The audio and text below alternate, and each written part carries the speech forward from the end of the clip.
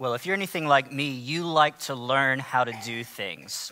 Doesn't necessarily mean you like doing everything, but you like to learn how things are done. I used to love that show, How Things Are Made. I always found that very intriguing. There's just something about acquiring a new skill that engenders a sense of pride, a sense of accomplishment when you learn to do and you do something for yourself. I think there's an internal satisfaction that we experience no matter where you are, no matter where you are in life. Every parent remembers the joy on their face, the joy on their kid's face when your kid learned to tie their shoes for the first time. You guys remember that?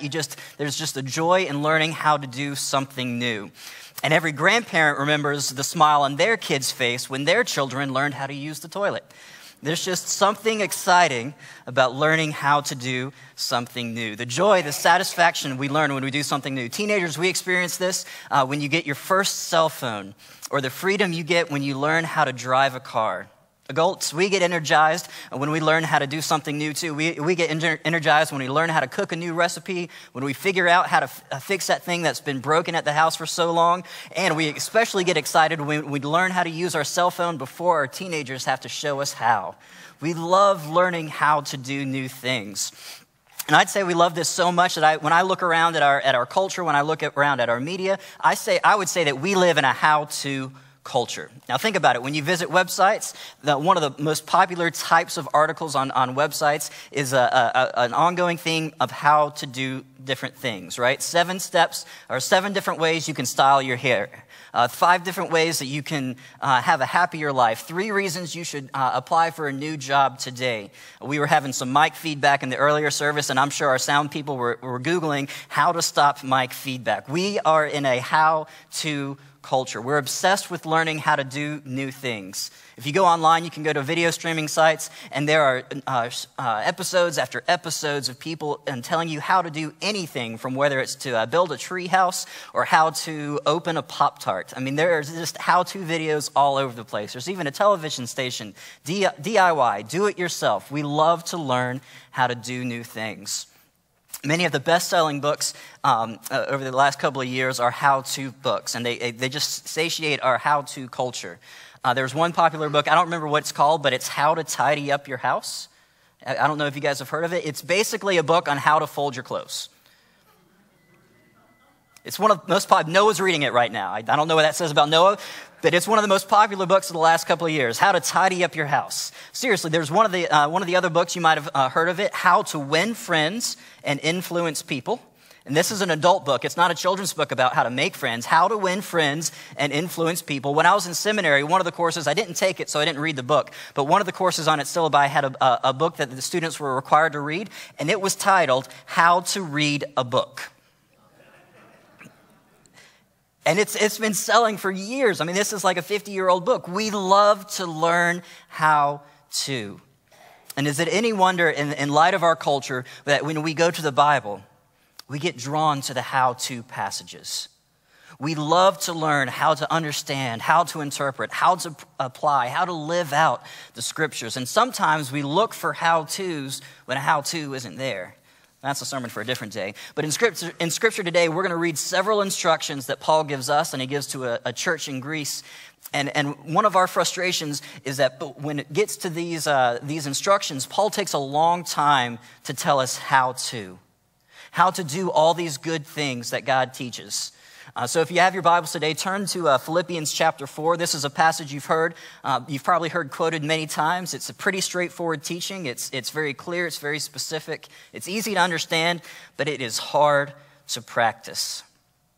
We're going to be starting in chapter 4, verse 4. Rejoice in the Lord always, and I'll say it again, rejoice. Let your gentleness be evident to all. The Lord is near. Do not be anxious about anything, but in every situation, by prayer and petition, with thanksgiving, present your request to God. And the peace of God, which transcends all understanding, will guard your hearts and your minds in Christ Jesus. Now, in many ways, at first look, this is a very encouraging passage, right? It lifts up positive Christian virtues. It's clear, it's specific. But when we reflect upon this in our own lives, if you're like me, you're thinking, well, I don't do those things very consistently. I mean, I don't rejoice in every situation, right? I'm certainly not gentle all the time. My prayer life, it's okay sometimes, but I certainly don't pray in every situation. And when you come across verses like this, I don't know if you're like me, you just wonder, how are we possibly supposed to rejoice this? I mean, rejoice sometimes, yeah, I can do that, but all times, can we really rejoice always? I mean, there's definitely situations in each of our lives that make rejoicing, that make joy very difficult. We work with people. We go to school with people who make joy difficult. Some of you are sitting next to somebody that makes joy difficult. If I was a Baptist preacher, I would tell you to look at your neighbor and say, you make joy difficult. But I'm a Methodist preacher, so I'm just going to have you think about it. We judge silently in our church. That's the godly way, right? Off script, don't put that on the website. Some of us, all right, there's plenty of reasons in life not to rejoice. We could go through that list really easy. So how can God expect us to rejoice always? Now, oftentimes when we come to a verse that's difficult to apply, that's difficult to practice, there's a tendency, there's an urge within us to say, okay, well, maybe this actually means something different. So before we go trying to change the meaning of the text, there's an important biblical interpretation principle I want to teach to you guys. And I call it putting yourself in their shoes. And this is another way of saying, the Bible can't mean to us something it did not mean to them. It can't mean to us something it did not mean to them. Now, the them in this situation is the original hearers, the original readers of the scripture. So what I like to do is I like to put myself in their shoes, or I guess in the first century it'd be put yourself in their sandals. Put yourself in their shoes. See, every book of the Bible, we believe that the scriptures were inspired by God, and all the scriptures were written to specific people in specific times and for specific places. So when we come to difficult verses to understand, it's important to understand what it meant, what the context of the original hearers was, so that we can understand what it means for us as well.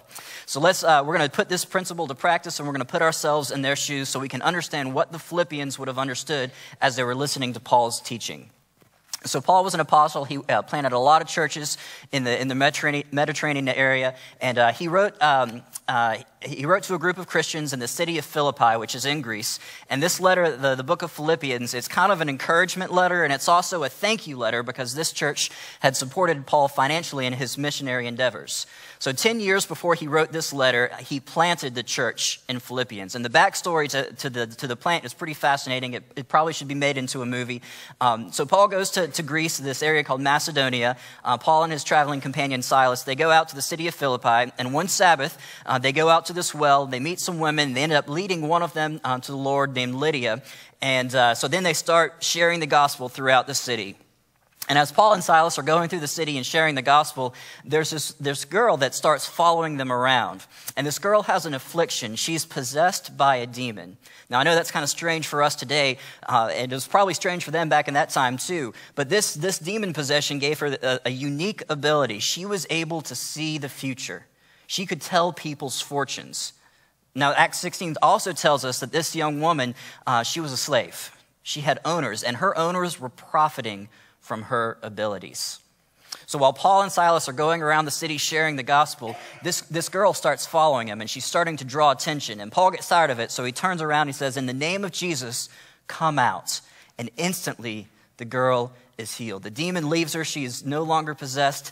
And we think that's exciting, right? That's a yay God. We would write that on the back of the green cards on the back of our chairs. But the girl's owners weren't so happy about it. See, they were making a lot of money from what she could do. And so the girl's owners, they get so mad at Paul and Silas that they drag them to the center of the city, put them in front of the whole city, all the rulers of Philippi, and they start to beat them and torture them. Now, if you saw the Easter movie, The Passion of the Christ, you know exactly what those whips looked like. You know exactly the kind of pain and torment these two men would have experienced. Oftentimes, people didn't even survive it. So after being publicly mocked and publicly beaten, Paul and Silas were dragged to prison. And something amazing happens when they're in prison. We read it in Acts chapter 16, verse 25. Paul and Silas, in their prison cell, they start to praise and worship God. About midnight, Paul and Silas were praying and singing hymns to God, and the other prisoners were listening to them. Can you imagine what the jailer and the other prisoners would have been thinking as they saw? I mean, they would have seen the scars.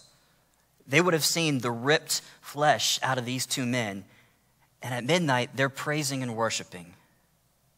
They had to have just been blown away. I mean, these guys were just beaten. And they're thinking, why would you be praising God after what just happened to you? Many of us would be mad at God in that situation. We get mad at God over much smaller situations.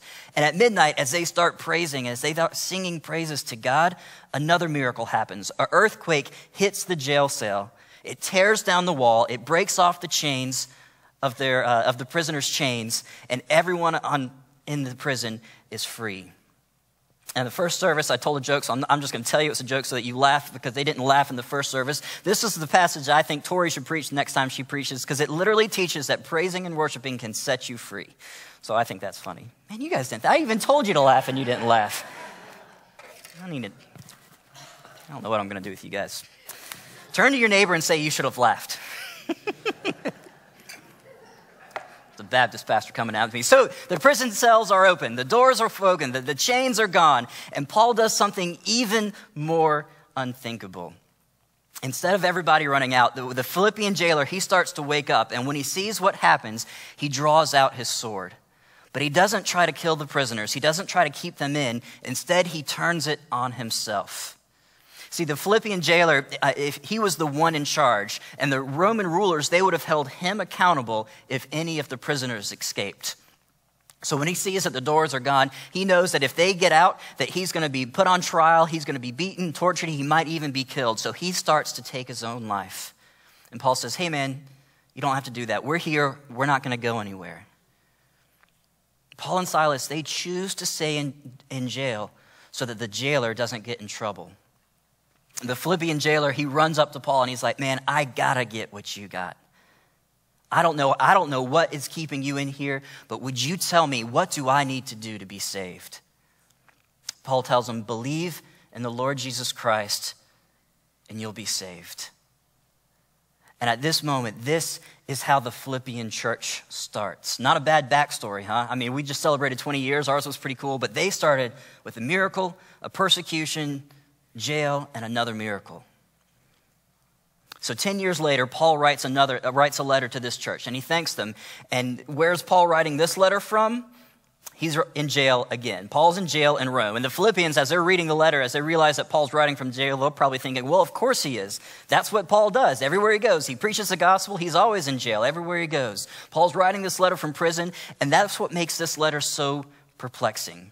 That was what makes the teaching that we just read so hard to understand, because even though Paul is constantly facing hardships because of he's sharing the gospel, he tells his friends in Philippi to rejoice always. And we want to say, all right, Paul, we know that you're really close to God. We know that you rejoice, but how could you possibly do this? I mean, you were beaten, you were put in prison time and time again. We know you did it, but how can we possibly follow this teaching? And before Paul tells us, as if rejoicing all the time wasn't difficult enough, in verse 6, Paul tells us not to be anxious and not to worry.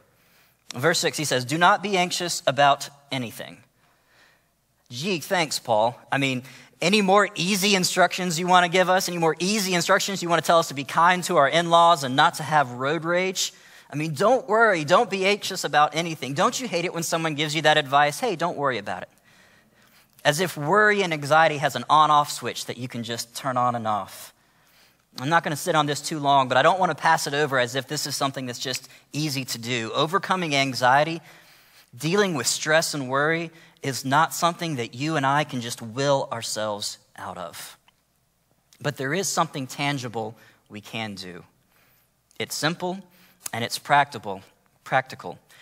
God tells us that in every situation, that we can pray, that we can talk to God. In every situation, present your request to God. Now, before you write this off as just another pastor telling you to pray and everything's going to be okay, that's not what I'm saying. And that's not what Scripture is teaching. This is not a name it and claim it prosperity gospel. Prayer won't make everything better in your life. But there is something that prayer absolutely will do. In verse 7, we learn that the peace of God, which transcends all understanding, will guard your hearts and your minds in Christ Jesus. And when we read the peace of God, I say, sign me up for that. I mean, isn't that what the Philippian jailer wanted? He didn't understand how could Paul and Silas, how could they be beaten and still sing and still worship and have the peace of God? How could they stay in jail? I mean, if I had been beaten, I would be bitter, I'd be angry, I'd be mentored, I'd be running out of the jail cell and say, I'm going to go plant a church in another city. Forget these guys. But Paul and Silas, beyond understanding, experienced the peace of Christ. And that peace led someone to salvation. I think the reason that Paul and Silas had such peace in the midst of their hardship, it's something that's true for us today as well. They knew that my circumstances can't destroy me when my Savior defines me. My circumstances can't destroy me when my Savior defines me. Yeah, their circumstances, they stunk. But God's peace was in their hearts. And we want to know what that peace looks like, right? I can tell you exactly what it doesn't look like. It doesn't mean that all your problems are suddenly going to go away. It doesn't mean that the circumstances in life that are causing you anxiety or worry are not going to go away. We know that because Paul was in jail while he was writing this letter, right? The peace of God does not mean that everything in your life that is leading to your worry and your anxiety and your disappointments will suddenly be resolved. It certainly didn't get any easier for Paul. But something that Paul repeats in this passage that's so important for us to understand. If you like to underline in your Bible, if that's how you like to learn, underline the word in verse 6 and 7. Do not be anxious about anything, but in every situation. And the peace of God will guard your hearts in Christ Jesus. See, we're taught to pray in every situation, in the midst of every situation. We're not taught to rejoice for or because of every situation. I think there's a huge difference in that. This November will mark the 10th year of my cancer diagnosis. I've been in remission for a long time, but I can honestly tell you that not once have I rejoiced because I had cancer. I didn't thank God that I went through that. I'm still not happy that I went through it. We don't rejoice because of the hardships in our life. We rejoice in them because God is with us. And Paul and Silas, they rejoiced in the midst of their suffering because they knew that their circumstances could not destroy them when their Savior defined them. Who you are, your value is not determined by what happens to you. It's determined by Jesus. And that's why in every situation, you and I, we can pray. And our prayers are going to look different based on what you're going through.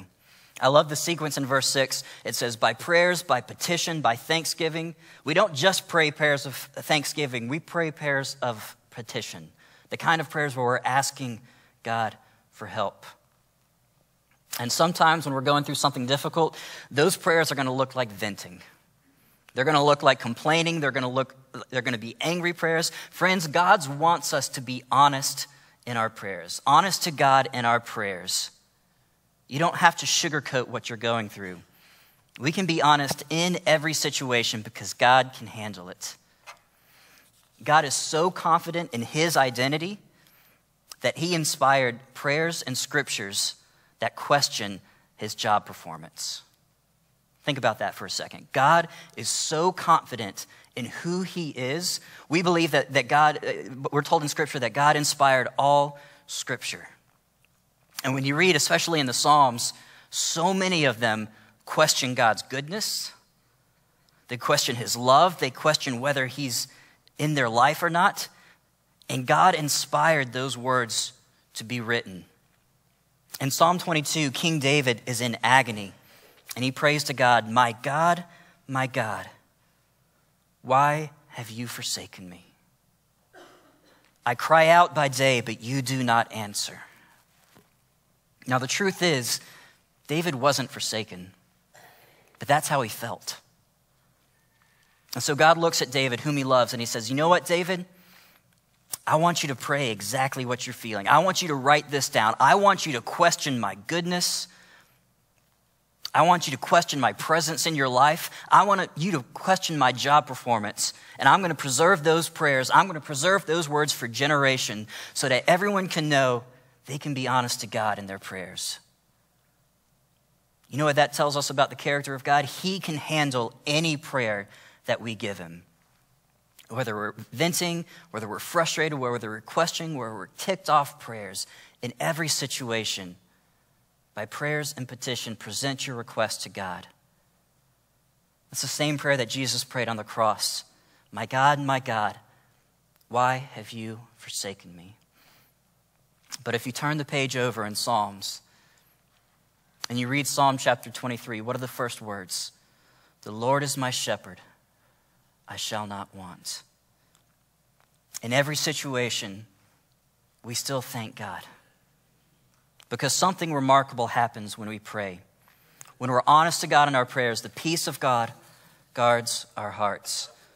Paul says it in another way, starting in verse 8. He says, finally, brothers and sisters, whatever is true, whatever is noble, whatever is right, and whatever is pure, whatever is lovely and admirable, if anything is excellent or praiseworthy, think about such things.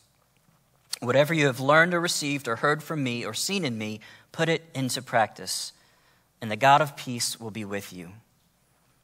And finally, at the end of his letter, Paul tells us the how-to. How he is able to rejoice, how we are able to pray in every situation. He starts out by thanking the Philippians for continuing to support them. He said, I rejoice greatly in the Lord that you renewed your concern for me. Indeed, you were concerned. In verse 11, he says, I'm not saying this because I am in need, for I have learned to be content, whatever the circumstances. That's probably a sermon in itself, contentment. Now, if we were writing this verse, we might say, I have learned to be content, whatever the circumstances, as long as I'm taking in more than I'm spending, as long as my mortgage is paid off, as long as... But Paul says, I know what it is to be in need. And I know what it is to have plenty. I've learned the secret of being content in every situation, whether well-fed or hungry, whether living in plenty or in want. Again, we see the distinction between being content with something and being content in something. Paul didn't teach to be content with the hardships in our life. He said find contentment in them. And finally, after all these virtues, after all these instructions, Paul tells us in the Philippians exactly how we can follow this biblical teaching. Verse 13, I can do all this through him who gives me strength.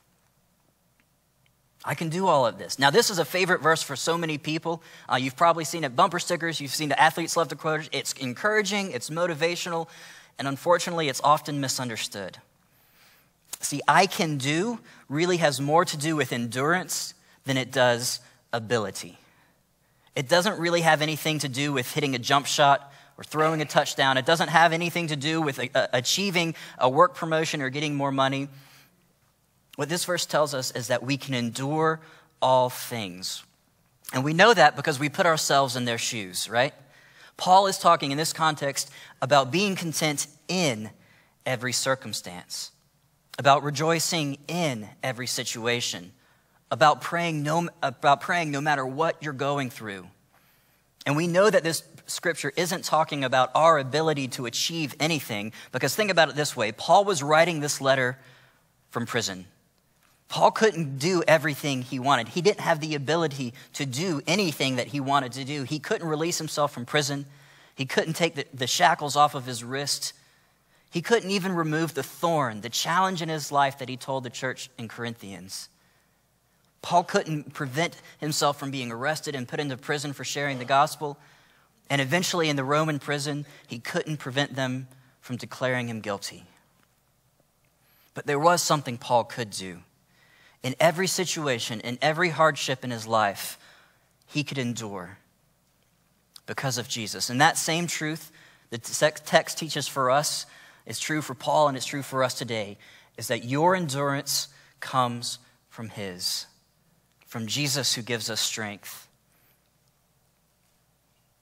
Our endurance comes from his. Our ability to endure all the hardships that life throws our way isn't because of something that's naturally within us. Because to be honest with you, I don't have it within me.